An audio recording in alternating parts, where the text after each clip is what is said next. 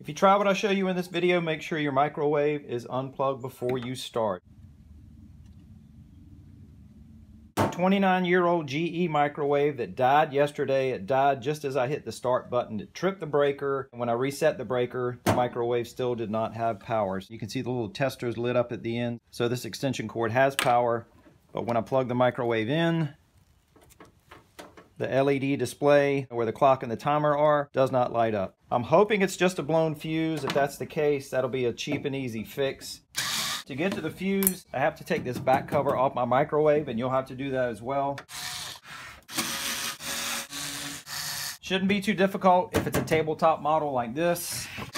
If it's one that mounts underneath your cabinets, it might be a little more difficult because you're going to have to take it down first. Let me show you one thing before I take this off, one thing you need to look out for.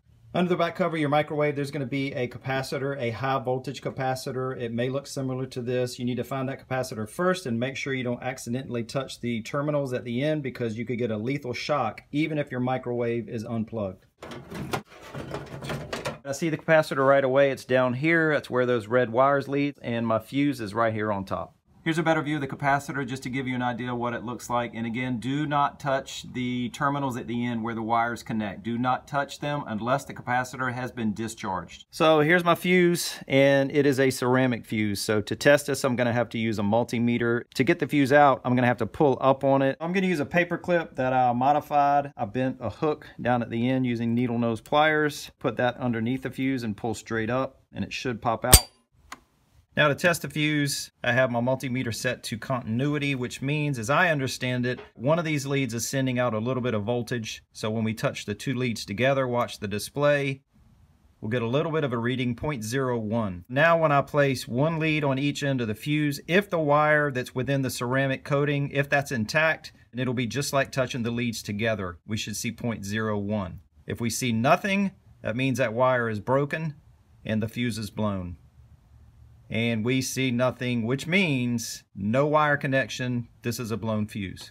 Now, what's the amperage rating on the fuse? I don't think you're going to be able to see this. You might. Stamped in the metal, 15A. So this is a 15 amp fuse. Back from Home Depot, it's only about a mile away, and they had what I needed in stock, 15 amp microwave fuse. So let's test that new fuse next to the old fuse.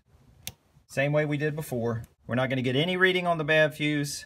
On the good fuse, we should see 0.01. And we do. This is a good fuse. Let's get it installed. Put the new fuse in.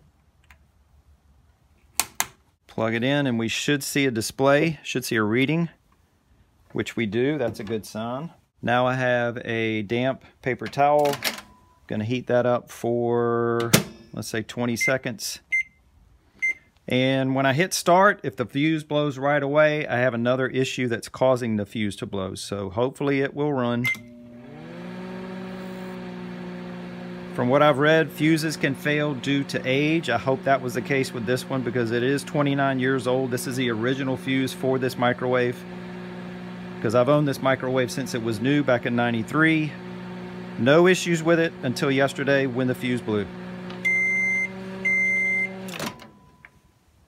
So this should be hot, and it is. You can see the steam, very hot.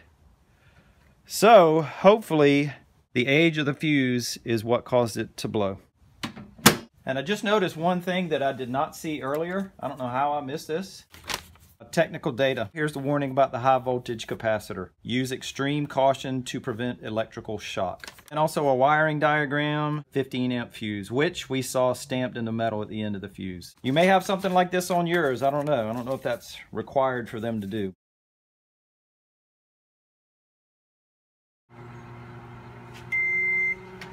So if your microwave dies, don't automatically just throw it in the trash and buy a new one. It might be a cheap and easy fix. It might just be your fuse. And be careful around the capacitor. I'll say that one more time. You can really hurt yourself if you touch the terminals before this is discharged. So be careful around that. A couple of links below. I'll put a link to the fuses that I use and the multimeter. This is a cheap one from Harbor Freight. Probably costs about $6. That's it. Hope this helps you out. Thanks for watching.